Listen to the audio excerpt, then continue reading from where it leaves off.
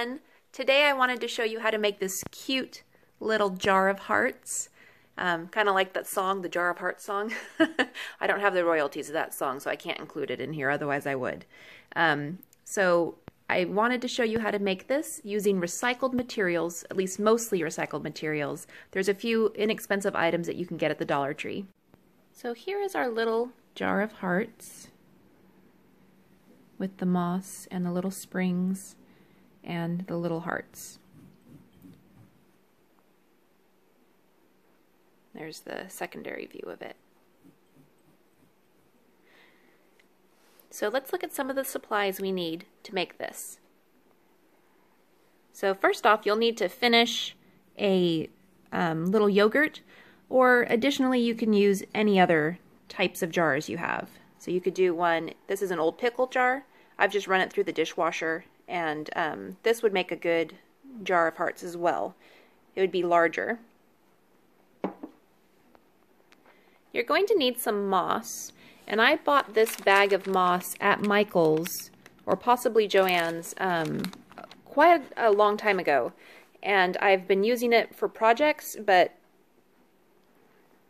usually I don't need too much for each project, so it's really lasted a long time.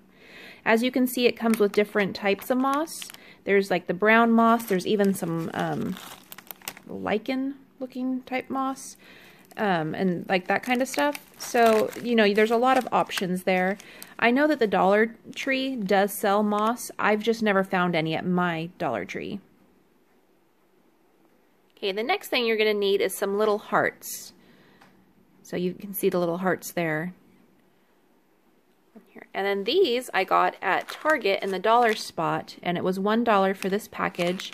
And you can still see there's some in the package here, but I've dumped some of it out and I've used some for this project.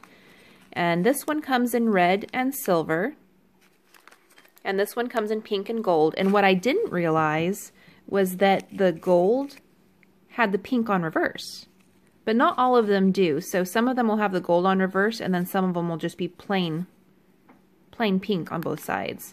And then I think it's the same with the red and silver. Yeah, that one's just plain red on both sides, and this one is red and silver. If you can't find those at Target, there's also an option to use these from the Dollar Tree, and you can just double them up back to back. And these are stickers, so you wouldn't even have to use glue necessarily. You could just double them up back to back and stick them onto the wire. And then speaking of wire, this is the wire I'm going to be using today.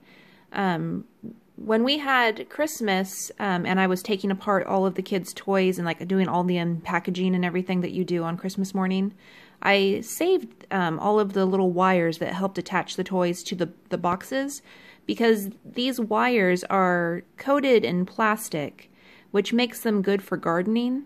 They won't corrode as fast. So I like to save these. It's just recycling and using something again. If you don't have any of these already saved, you can use jewelry wire. Or another fun thing, especially if you're doing this with the kids, would be to use some pipe cleaners, or like some chenille stems, I believe they're called. So if you wanted to give this more of like a garden-y look, you could do the green to make it look like a plant stem, or the red would be cute too. So I just wanted to give you some other options. And then you're going to need some kind of something to wrap the wire around, but this is an optional step. If you can see, I've made little corkscrews, or the wires go in like a little curly corkscrew there. I just thought it'd be cute, add some interest to the project, to have the wires wrapped that way. And then to glue the things down to your project, you're either going to need some hot glue or possibly some E6000, depending on what you prefer. If you use the E6000, there is going to be a longer dry time, but this can be done without electricity. And then the glue gun, obviously you need some electricity, and it dries faster. So first off, about the jars, they have these labels on them. And the labels are pretty tricky to get off. The best way that I've found is, after you're done eating your yogurt, is to take it to the sink and put some soap on there and carefully peel it while you're running it under hot soapy water, and then just continuously rub the soap onto the label as you're peeling it off. Otherwise, it leaves a sticky residue that's hard to get off, and you'll have to use a sponge to really scrub it off. And I've run them through the dishwasher, hoping that the dishwasher would get rid of the residue. It does not. Even if you run it through multiple times, you actually have to scrub it off. But if you're using the hot soapy water method, it doesn't take that long, and it's fairly easy. I've also tried using the magic sponge eraser, like the Mr. Clean sponge eraser, and that actually gets that off. The other thing is this foil lid is attached down pretty well, so it will take a little bit of time to scratch off that, but if you use a sponge and really scrub it, it'll come off. Okay, getting started, unwrap your wire, and then we're going to bend it in half and see about how tall it is. Okay, yeah, that's going to be just fine. And then I'm going to need to twist a little loop in my wire. Okay, so as you can see, I've just twisted a little loop in the wire, and then judging by the size of the bottle, this is going to be a little bit too tall once we get the hearts glued on.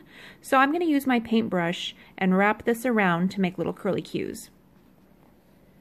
So just so you can see what I mean, I've wrapped the wire around the paintbrush just to make it into a little corkscrew.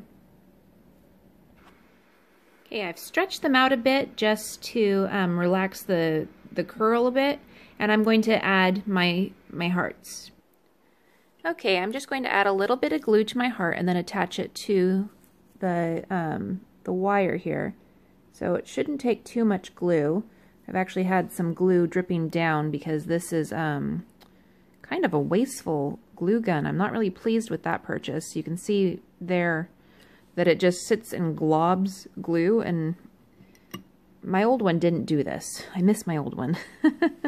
But I guess this one will work just fine for the project today. And then just glue that down. Oops, sorry, I'm a little out of frame. And then I think I'm going to have to push pause and do this really well with both hands. Okay, I got them both glued on, and then I'm going to add some glue to the loop down here.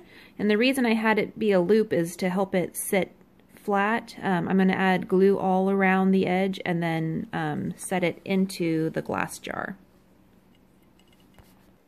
Okay, I've got a nice layer of glue, and I'm just setting this down into the jar. Hopefully you can see that.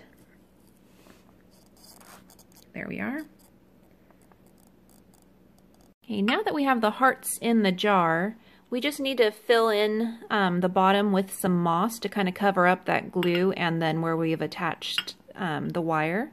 So I'm just going to take some of this moss and tuck it down behind the hearts and into the jar.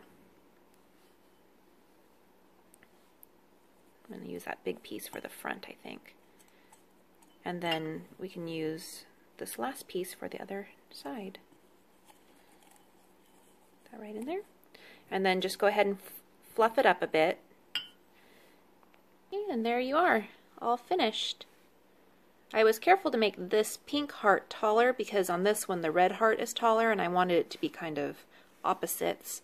And I think if you chose to, you could add a ribbon here, like maybe some baker's twine or something. But I kind of like just the simplicity of this, just the natural elements and the whimsical hearts kind of floating away almost like balloons. I really like how this turned out, and I can't wait to put them in the house, maybe on the table for Valentine's Day dinner. If you like this project, please give it a thumbs up, and I will talk to you again soon.